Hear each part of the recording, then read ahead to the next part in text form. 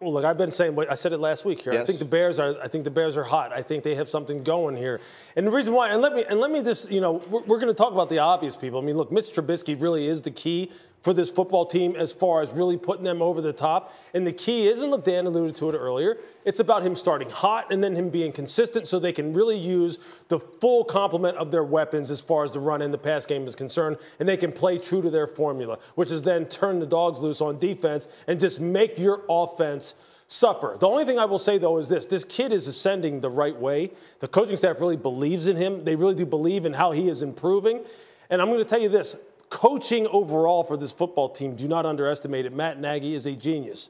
And Vic Fangio right now is a guy who, although he's getting some head coaching interviews, he's a guy who, when you listen to him talk, he doesn't care about that right now. They realize they have something special here where they could be one of those true stories where they go worst, not from worst to first, but worst to Super Bowl. That's incredible. So that's the team you like. Yeah. Of the teams playing this weekend, one's going to win the championship. You say it'll be? I think it's going to be the Colts because we talked about Andrew Luck and how good he is, but also that Colts defense with Matt Eberflus is very, very underrated. They can stop the run. They did it against Zeke.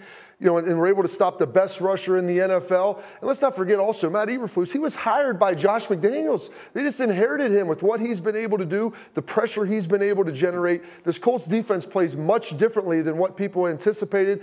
And if you can stop the run and make a team one-dimensional, you saw what the Chargers were able to do against the Chiefs earlier this season. You can push it all back to the quarterback. Then you're able to have success and use that pass rush. Look, if the formula is having the quarterback and the defense, I don't disagree. How about you? Which one team this weekend you think has the best shot to win it all?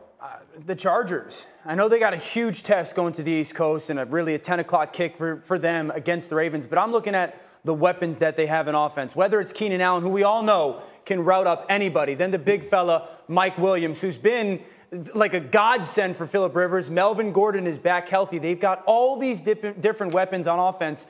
And I'm looking at this team and going, okay, does Phillip Rivers in a way have a John Elway type run? Where like he was the Hall of Fame quarterback that never got the Super Bowl. Does P. Riv have a run like that? And don't forget, great defense. Could be the defensive rookie of the year in Derwin James. And does Hunter Henry come back healthy? Does Henry come back and have an impact on that offense? I know what's happened. I know you've been here every Monday this Rex, entire man. season with Rex Ryan. And Rex has finally... I'm picking the Chargers and Clemson.